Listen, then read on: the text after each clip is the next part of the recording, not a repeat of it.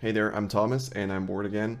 So today I decided to show you an animation that I made quite a while ago for an app where at some point I found it was helpful for the user to be able to search through a list of content.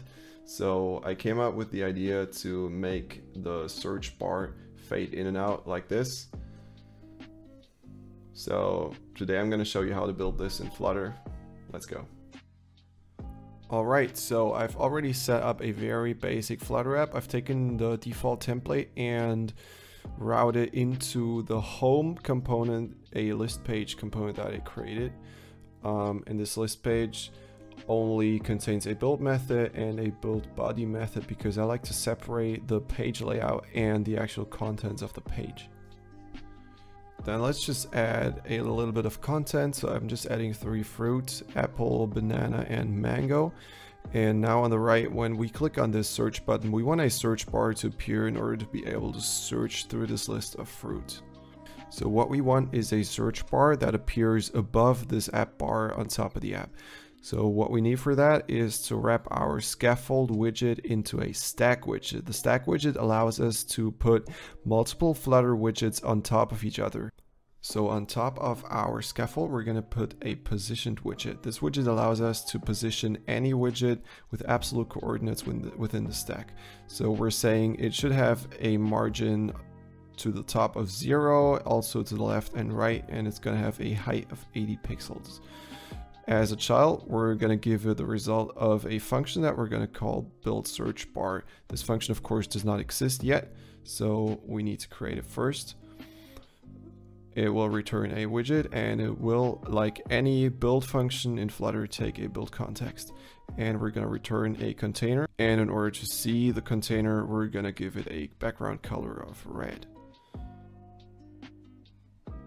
So when you save, you can see that the top bar of our app is now red. We cannot click anymore because the container blocks any click events.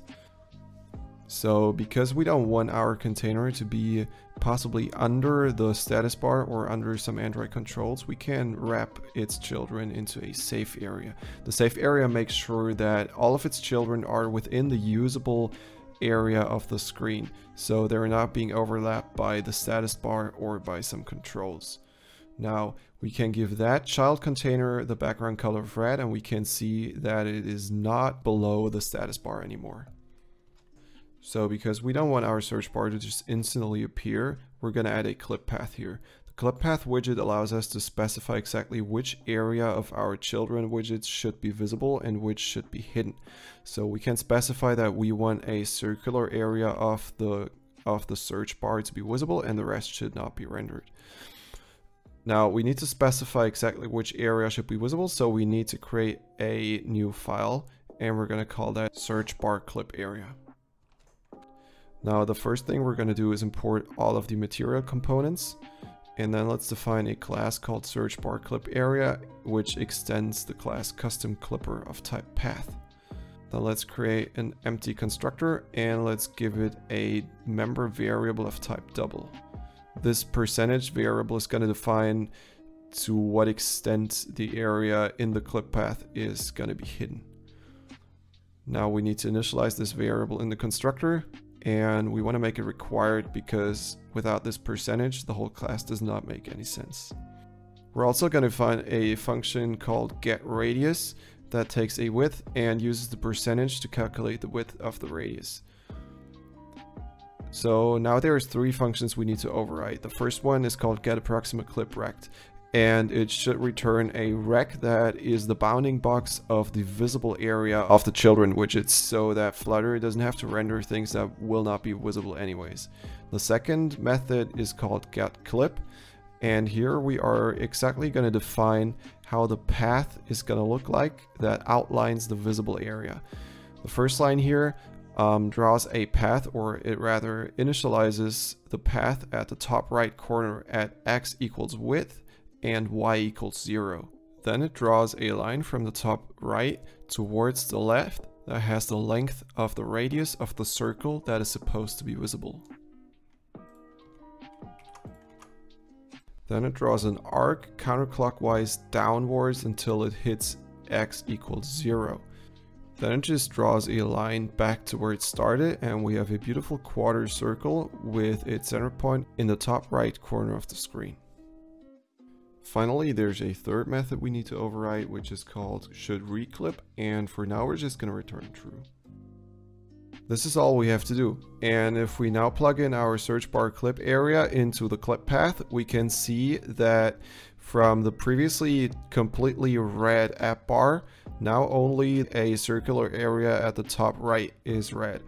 And we can control the size of this area by changing the percentage parameter. If we make it smaller, the circle gets smaller, and if we make it bigger, a bigger area is covered by the red color. So the next step is to animate the circle in and out. For that, to the class, we need to add a single ticker provider state mixin. That's a hell of a long name. And what this does is gives this class the ability to host animation controllers. Then we need to create such a animation controller, which will take control of the animation of our search bar. We need to override the init state method because that's where we need to initialize the animation controller. We cannot initialize it at the top of the class because for that we need access to the this object, which is not available in member initializers.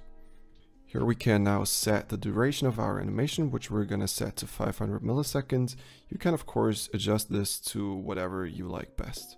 The lower bound of our animation will be 0 and the upper bound will be 1. So that's the minimum and maximum value this animation can have. And then we're just gonna add a listener to the animation controller that whenever the value changes, we'll call the setState method, which causes the component to re-render. This is needed because otherwise the animation would not trigger any visual changes. Now let's go ahead and define two methods, one for opening the search bar and one for closing it.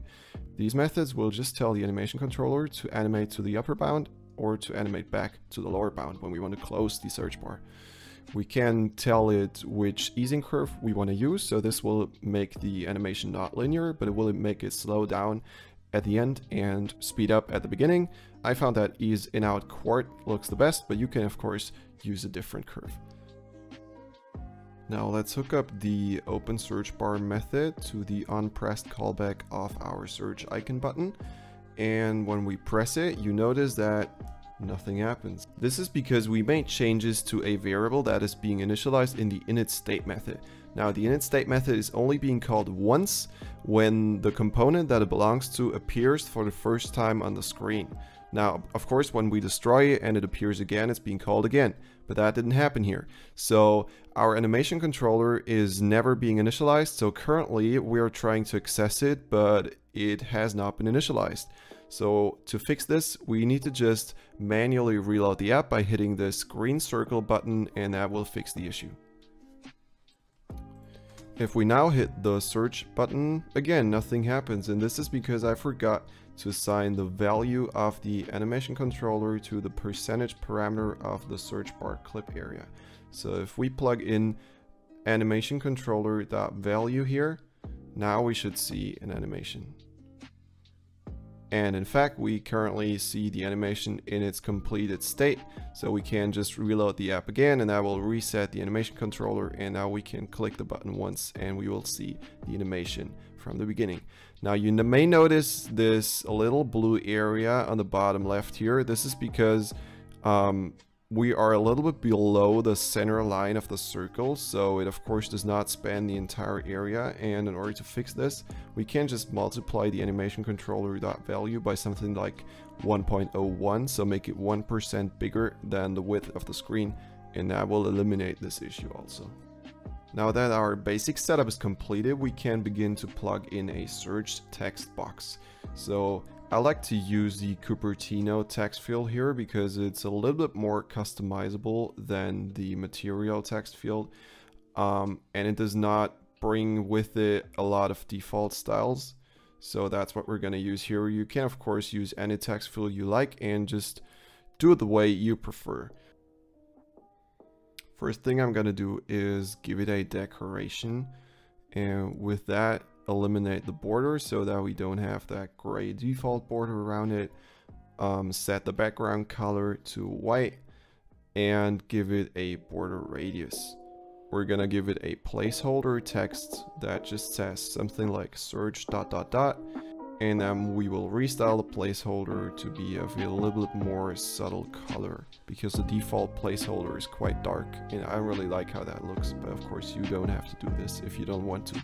Then we add a suffix. This is an icon that is appended on the right hand side of the text input, and here we're going to plug in an icon button that will have the close icon so that we can close the search overlay if we're finished.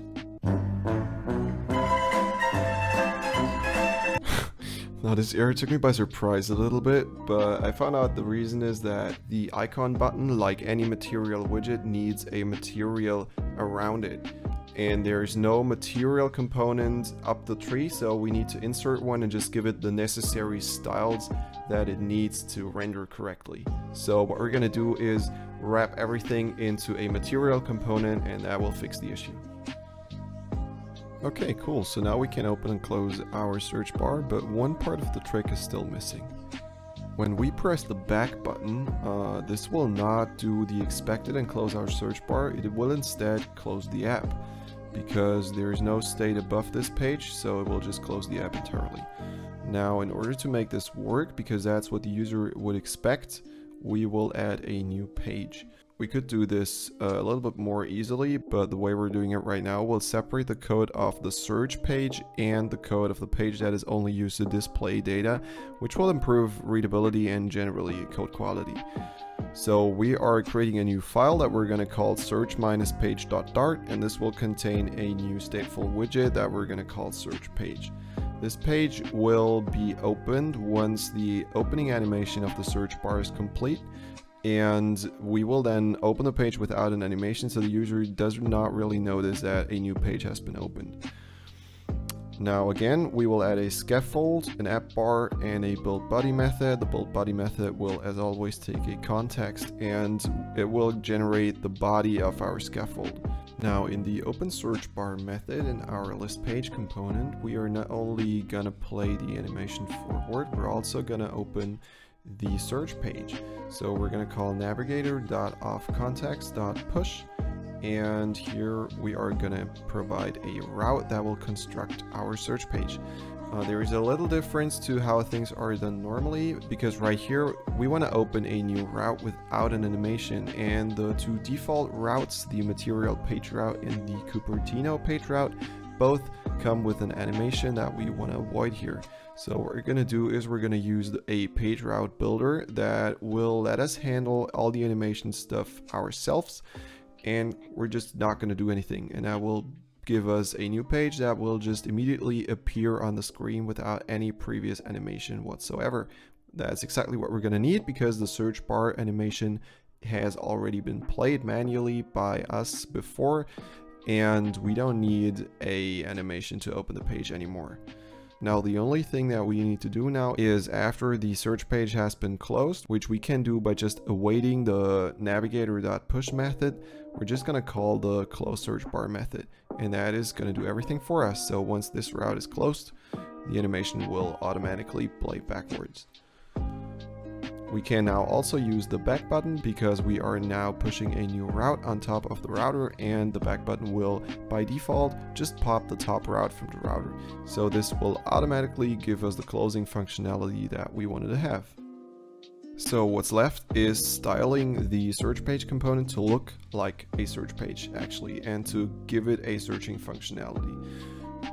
So what we're gonna do is we're gonna copy a little bit of code, not too much because that would be bad, but we're just gonna borrow something from the list page component, which is the setup of the scaffold and the app bar.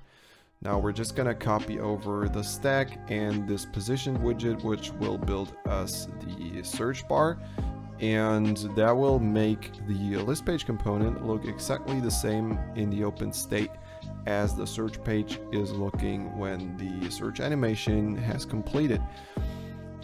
Now as you can see, once I open the new page, you can see that there's no harsh transition whatsoever anymore. The only thing that changes is the content is disappearing. We're gonna fix that in a minute, but right now there's one little bug, and that is that the keyboard closes once the animation has completed, which of course is not what we want, because we would want it to appear once the animation has completed. And for that to work, there's two things we need.